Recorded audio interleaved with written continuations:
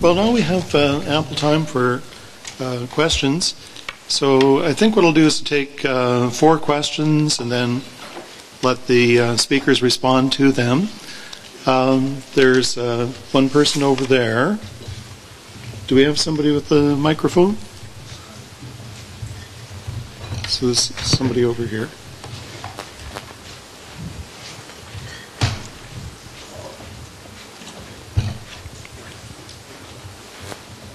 Does somebody have their hand up over there? Oh, Francois? Hello? They gave me the mic. I'll go ahead, thanks. This is on the presentation by Arjun on consumption and income inequality.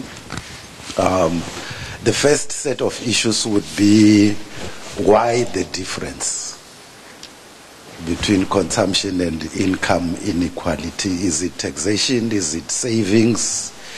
Is it remittances? Is it credit? And so on and so forth. Just to explain that difference.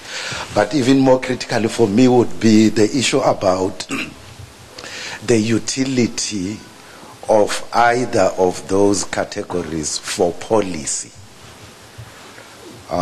Which would be more useful for policymakers? Is it income or consumption or expenditure inequality?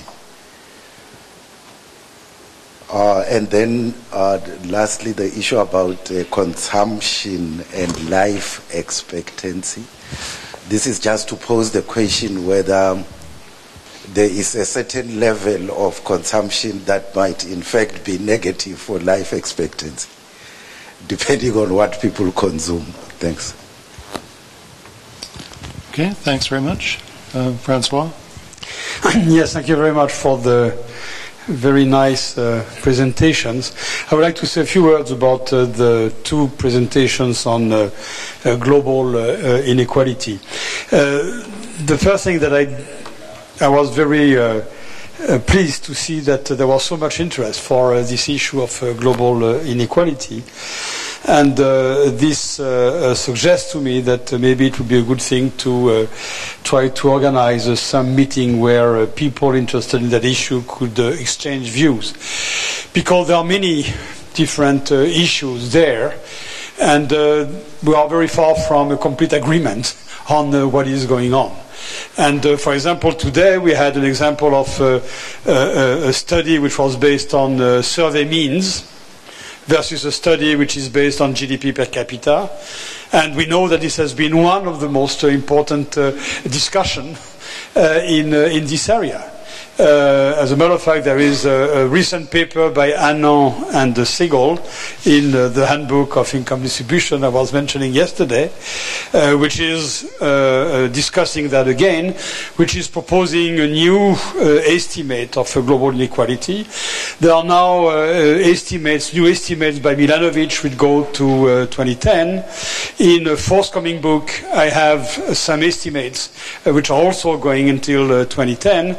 And I think it would be a good thing to try to make sure that everybody is more or less on the same page, and that when we say that inequality is going down in the world, there is truly an agreement. So really this is an invitation maybe to WIDER to organize such a meeting. One remark only on the presentation by WIDER, which is on this issue of the fact that lately it would seem that the within-country inequality, when you decompose using the tile number 2, is going down. It seems to me that it is very much due to the fact that you are using the tile number 2. Which is a mean logarithmic deviation. If you were using tile number 1, which as a matter of fact is decomposable, unlike what was said in one of the slides, then you would not find that result, simply because in that case, countries are weighted by their income and not by their population.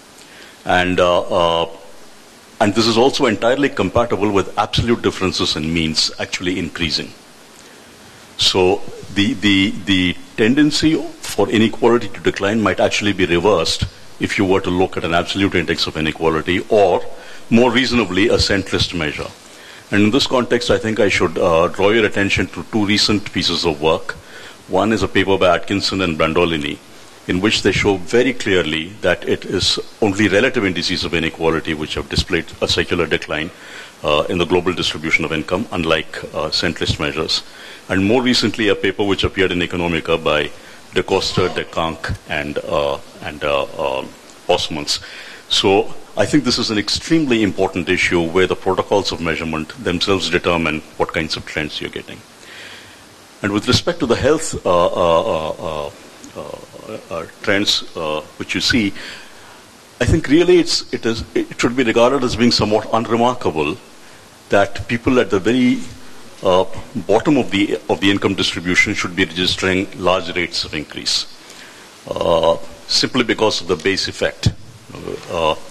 A given absolute increase will translate itself into a very large proportionate increase for those who are lower down the income distribution scale. That's not necessarily a case for celebration. It's what one should normally expect. When you don't see it happening, as in the case of growth incidence, income growth incidence curves, that is indeed bad news. But I don't know that what you call good news is necessarily good news. It's just unexceptional. It's unremarkable. But the other thing is really bad news.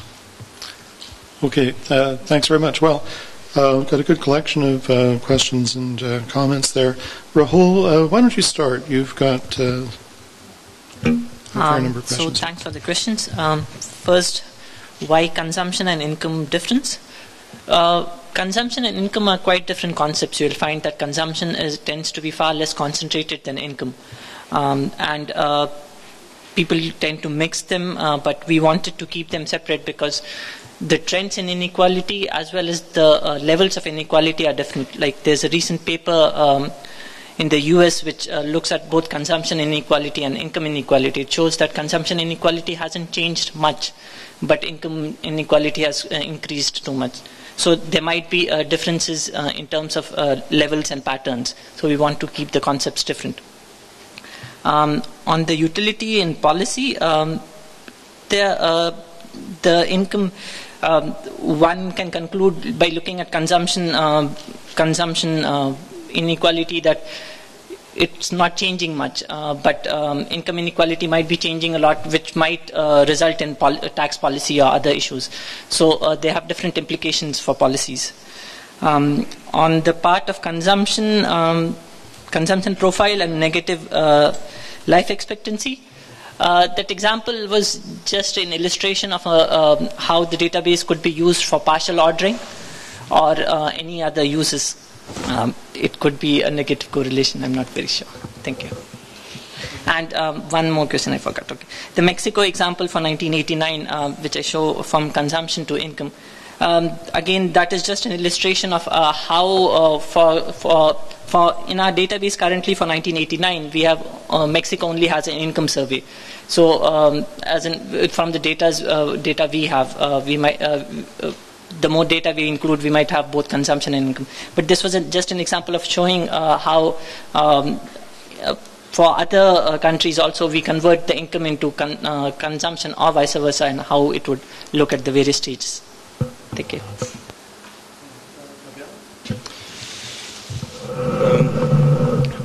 Well, I think we got more suggestions than questions, so we just want to thank for your suggestions. So, of course, we will look at the alternatives of looking at, for example, the TLT. Thank you, Francois, and so thank you for the references. We will take a look at this. And on the WIDER meeting, perhaps I don't know whether Finn wants to say something, but yeah, I think it would be very interesting to see whether we can organize a meeting on these issues. Yeah, thank you. David. Yeah, okay, thank you. I'm going to start with Nora's question since it's easiest. At two issues. One is, firstly, if you look at the tails of the distribution where you noted that in a couple cases, there are large standard errors at those tails, so those numbers that are minus 0.01 don't mean anything given the size of the standard errors. Also, at the tails of the distributions, we use a relatively narrow bandwidth in terms of estimating the regressions. We can use a broader bandwidth in those extremes or those drops or precipitous increases will disappear. We didn't do that. So anything, shouldn't really say this, but anything in the top 5% or bottom 5%, you can kind of ignore for now. But again, that's kind of represented in the large bandwidth. Well, you know, they could, but not too quickly. But of course, these aren't people, right? You know, it's an ordering of the distribution, so it is plausible. let me go back to what you think is unremarkable. I think there was something, it may be unremarkable, there was something clearly misunderstood, though. These are not proportional increases. These are absolute increases. So if it is somewhat remarkable given that they're absolute, I would argue. But it's certainly a different story if it was proportional. But just let me reiterate, all the improvements in health were absolute terms. Okay. Then, Francois, I'm not quite sure how to respond to that. You say the bad news is that things were unequal and the good news is that things are less unequal.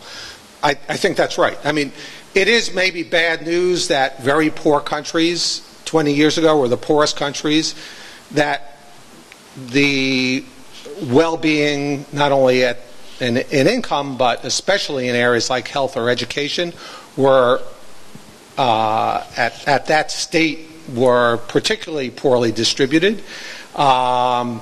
But luckily that's history, and as history is evolving, things are unambiguously getting better. And I think that's the main story.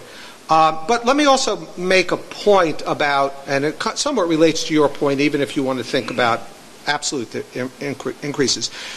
Francois, when you said, well, that the rich people got better health care 20 years ago. Well, let's remember that 20 years ago, and even today, the rich people are the top 5% of these distributions. I mean, in many of the countries, particularly in Africa, 50, 65% of the children are malnourished.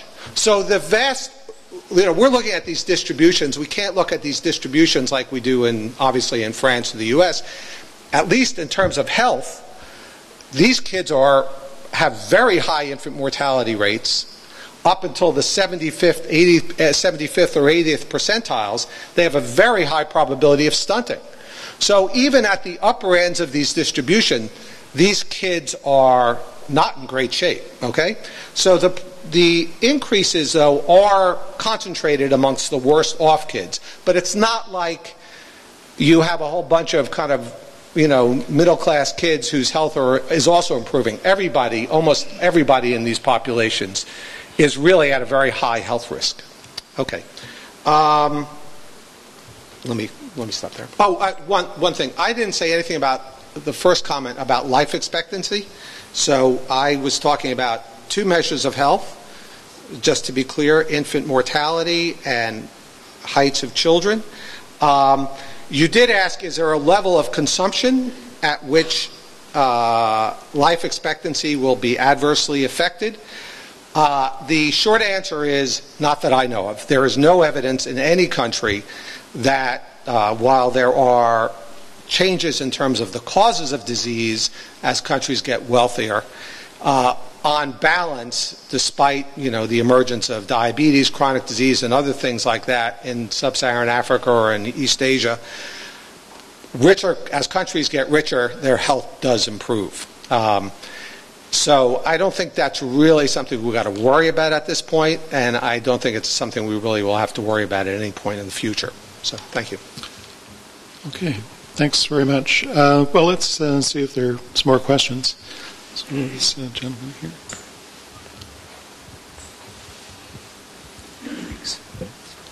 Two questions, one for Rahul.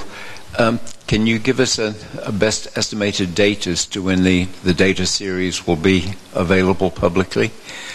Then for David, I feel slightly uneasy about your paper because one of the things you haven't mentioned, I think it's admirable to look at this as long a time series as you can, but one of the things that's going on over this period that you haven't referred to is urbanization.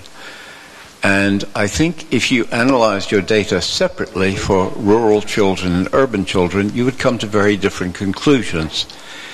Because every study I've read over the last 2 years points out that the height figures for rural children, because of a chronic underlying health condition in Asia, Latin America, and Africa, the height outcomes for children in rural areas are universally worse than in urban areas. So part of what is happening, I think, in your results is simply the degree of urbanization that is going on over the time periods that you're examining. So I would urge you and Steve to perhaps take a back up and take a look at this with what's going on with urban and rural children. I think you'd find quite a different picture. Okay, could you just pass the microphone across the aisle to know this gentleman in front of you? Yeah. Hi, thanks. I've got a question for Raoul as well, actually. Something I'm really curious about is, and I apologies if I missed it, and I don't know whether you've looked at it or not in your project, but so differences, let's say, by decile shares of consumption versus income. Something I'm curious about is if there are any trends, for example, especially for example across decades, let's say, whether the sort of differences remain constant over time, and also whether there are any spatial things or things related to level of development, level of GDP, and so on. Okay, and Finn? Thanks a lot. I have a question for David, or first an observation and a slight marketing stunt, and then on the other hand a question. The first one is, when you say all of that literature just looks at one fruit and then you sort of change it to the majority. I mean, you will find actually 20 wider working papers emerging out of a growth and poverty project that has specifically tried to exactly say it's not just one fruit. The question really is, it emerges out of conversation with a key central bank governor in Africa. He basically sort of says, I'm fed up with donors because we've been doing what they told us, focusing on public provision of social services. We've used massive amount of money, including aid, for that.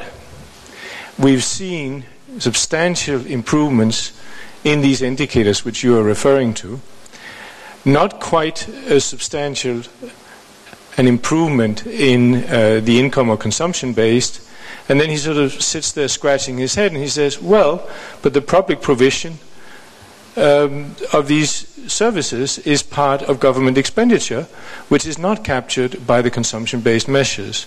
So I was just sort of wondering, I mean, does that give any sort of do you agree with that? Is he right? And what is it explainable because of this observation of private consumption versus public provision?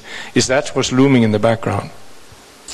Okay, let's take some answers and then we'll have more questions. So you had a few, Rahul?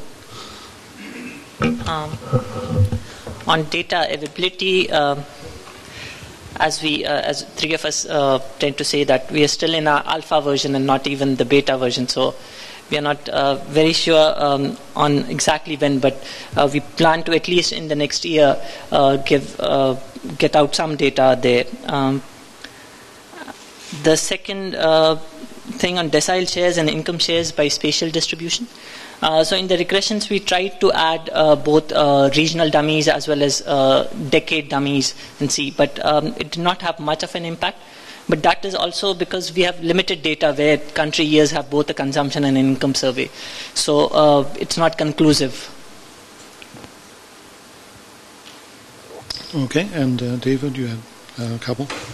So I am certain that you're correct in the sense that part of this story is in part the dramatic movement of populations from remote areas that are poorly served by public services, where markets are thin, where prices fluctuate, where access to food is limited, where there's greater vulnerability to famine and so forth, to urban areas. So there's no question in my mind that a large share of the health improvement may be attributable to the structural change in the economy, where people live and their access to services. So I think that's correct.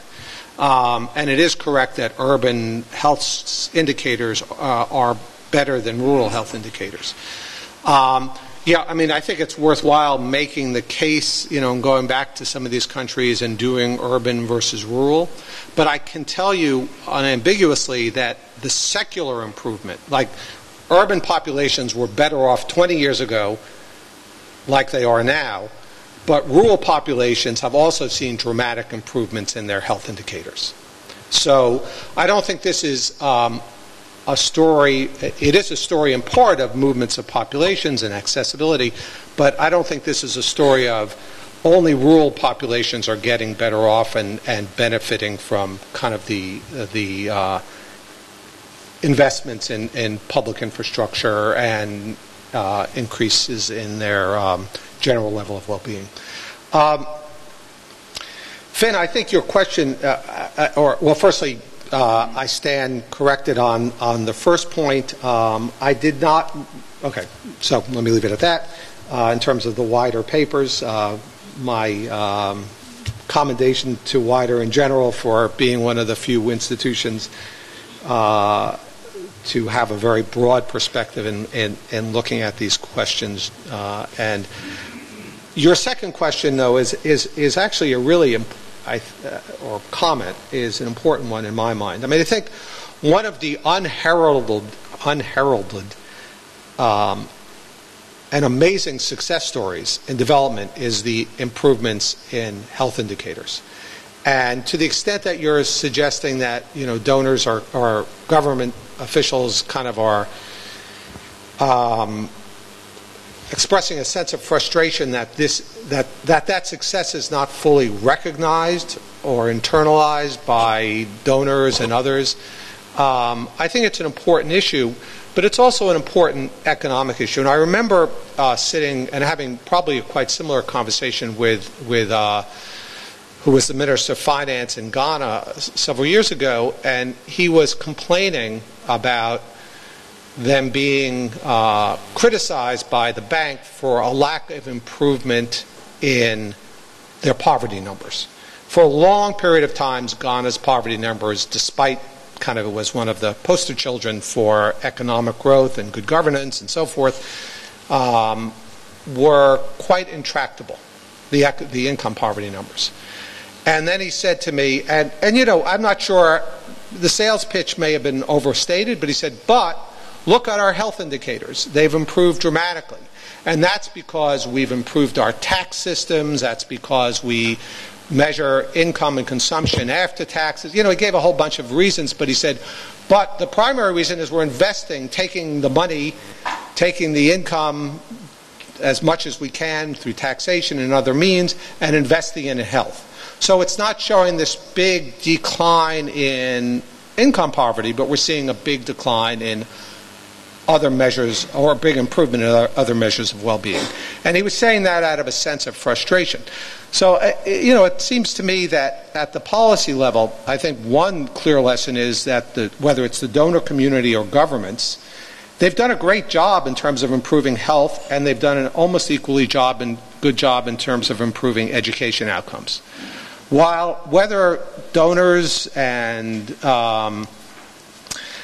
policy dialogue has been equally effective, you know, in terms of improving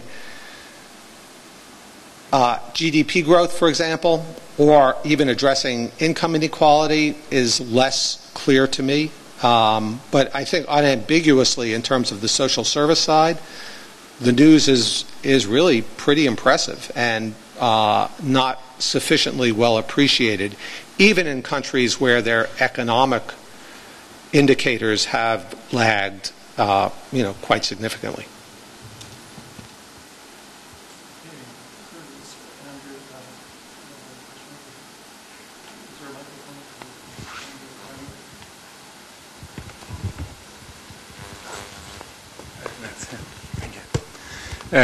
I have two quick questions. One to Miguel. I mean, your results, beside the objection made by Francois, your results seems to be hinging very much for the 2008-2014 period on this sort of stabilization and then a slight decline on the China inequality data. And the question is this government statistics or are they independent service? Because when somebody told me that, well, you know, the Chinese, they started getting tired of being told that they are growing a lot, but they are very unequal, so the Central Statistical Office received orders to improve their results. rather than the. So that, I don't know if there are other sources which do confirm that trend. Now, the second point is for David. I think that there is the Bourguignon story, which is there was a famous book in the past called "The Poor Have to Wait." So first the services are delivered to the urban people, then to the richer people in the rural areas or the more neighboring areas, and so that may be, this is Francois' explanation. Now the second one is the one that Finn and yourself have provided, which is, well, much more money has gone into that. And that I agree with you is a wonderful thing. The third explanation could be that the health technologies have improved. I spent 14 years working for UNICEF, and I remember that basically Jim Grant's Go BFFF revolution. So the same dollars spent on vaccinations basically had a much bigger impact than a dollar spent on standard care. So I don't know whether you are able to capture that, but I agree with you that these are impressive numbers. So why don't we take responses sort of question by question now. So I guess the first question was, again, for Rahul. Is that right? No? Miguel? Yes, thank you, Andrea. Yes, the data is from the NBS, so this is the official data from China. China updated the last estimates from 2003 to 2013. And what they did is not only to harmonize this time series or this period, but also they tried to adjust as well with national accounts to impute incomes from the very rich, so the end of the income distribution. So they said that they did that, and when I was in China last week, they explained me that they have done that for that particular period. So whether the data is adjusted or not, I don't know. But this is official data. This is official data. Can I make a quick comment? Just that my colleague Wenjie Zhang, she's also been doing some work on China and noticed the same trend with the peak in inequality in 2009 using the UTIP-UNIDO data. So if you look into that, you'll see that as well. Okay. David?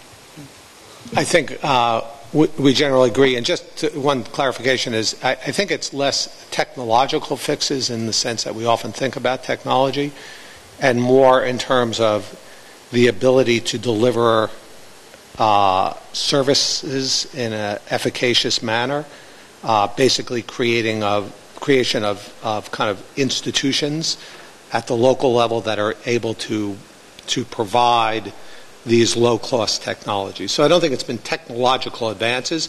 The one clear exception is a problem that didn't exist 20 or 30 years ago is HIV, where that miracle is a technological miracle of drugs, but that's the one clear exception. Everything else has been basically focused on delivery and outreach and dissemination of existing technologies. Thanks. Okay, any more questions? There's one back here. Right back there. On the right-hand side.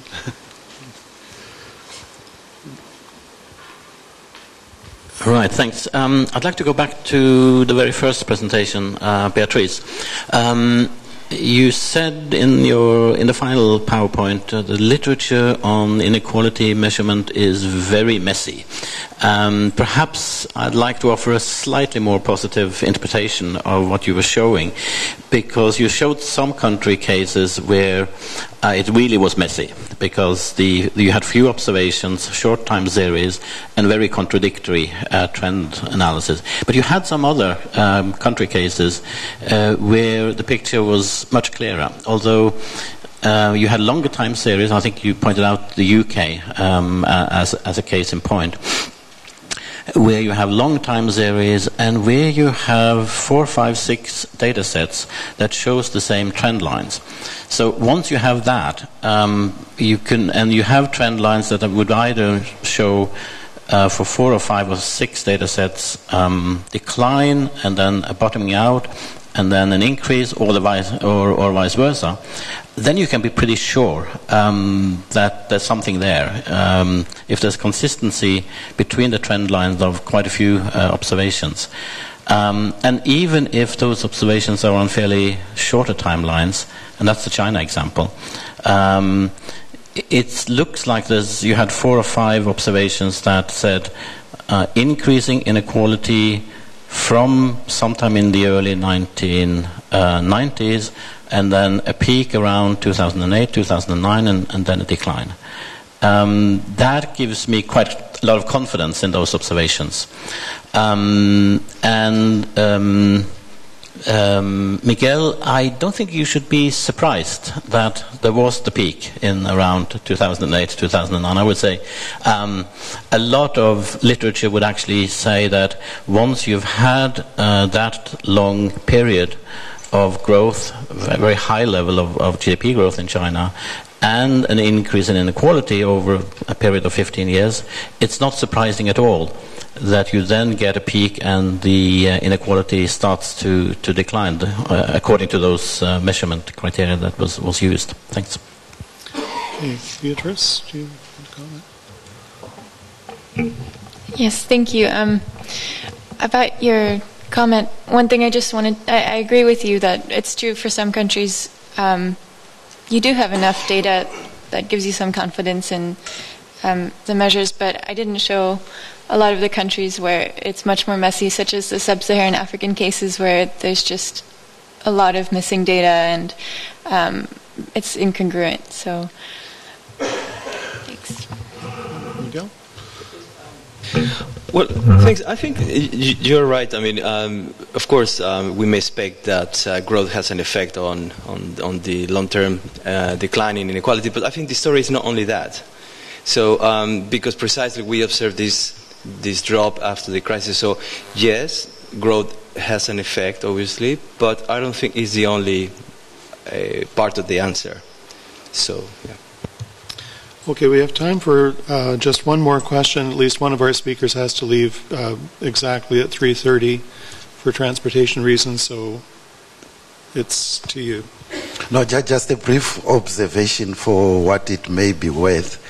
Why we were raising the issue of the difference between consumption and income inequality is because from practical experience, for instance, in South Africa recently, an announcement was made that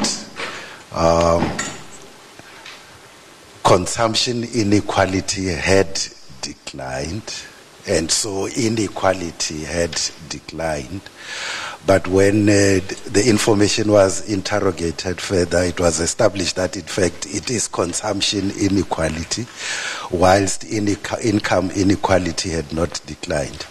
And amongst other reasons for this, if you were to look at mine workers, for instance, many of them are neck deep in debt.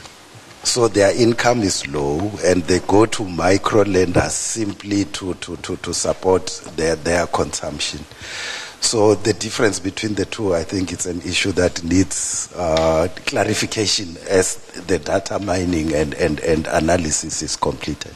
Thanks. Okay, let's just take that as a comment, and then there appears to be one very urgent matter that has to be raised here, so would you please have the final word there? Yeah, I'll just wondering, because I've been raising my hand from the very first round. Thank you for finally giving me the last word. I have a couple of questions for David. And first is that I tend to concur with my friend who says it might not be a very dramatic thing, but for a different reason. If you look at the relationship with the growth incident curves for income, well, the poor benefit, but lower than what the rich benefit.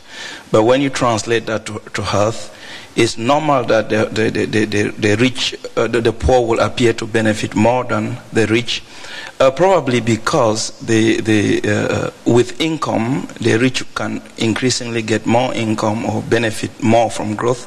But when you come to health, something like height, for example, there's a limit. No matter how much income, how much resources you have, you cannot just, the relationship cannot be linear or to perpetuity. There's a cutoff point. So it could rather be a situation where it is the translation of the relatively little, much that the poor benefit is translated to that level of health, but the rich have already reached their saturation point in terms of height, and you don't expect much. The second question is, suppose your point is the case that there's actually a biased benefit on the side of the poor. Who does the credit go to? Is it government policies? Is it that governments are really being very effective in distributing their tax revenue in terms of proper services? I'm asking this question if you take South Africa, for example, or maybe Brazil, where you might have dual system of health and also education. I don't know, I didn't see you present those cases, but I don't know what you will find out of situations like that.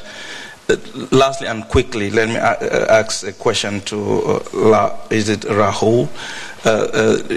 I don't know to what extent your assumption, when you had your estimated income and expenditure shares, they didn't add up to 100, and you assume that shortfall was equally distributed. But when I look at what possibly might be driving the regressions, I don't think that the relationship between income and expenditure for the rich will be the same like that of the poor. You might want to think that maybe there will be bigger error for the rich than the poor. Thank you very much. David, do you want to respond quickly? So your first point is well taken. In fact, certain measures of health inequality will tend to be driven largely, unlike income equality, by the shape of the left-hand tail of the distribution, because there is some limit to how tall you can get or how long you can live. I think many of the countries in the sample, particularly in Africa, it's not really a big issue yet, because infant mortality rates are still, 80, 90, 100. So even at the upper end of the distribution, the probabilities of dying are still pretty high. But your point is generally well taken. But in one sense, it says that maybe we should worry more about health inequality because it's more sensitive to what's happening at the lower end of the income distribution or the health distribution rather than the upper tails, which do we really want to worry too much about how much money Bill Gates and Warren Buffett have?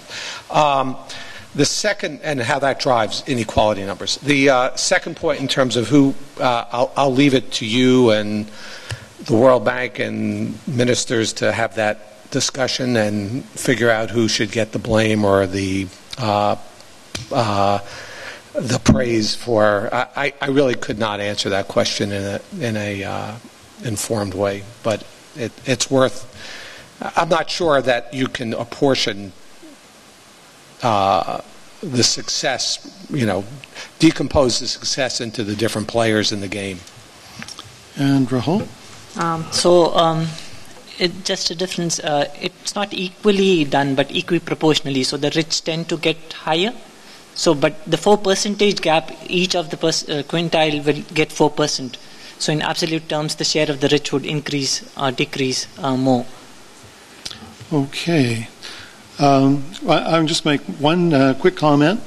To me, one of the most interesting things that we've heard about in the conference is the decrease in inequality that's been seen in Brazil recently.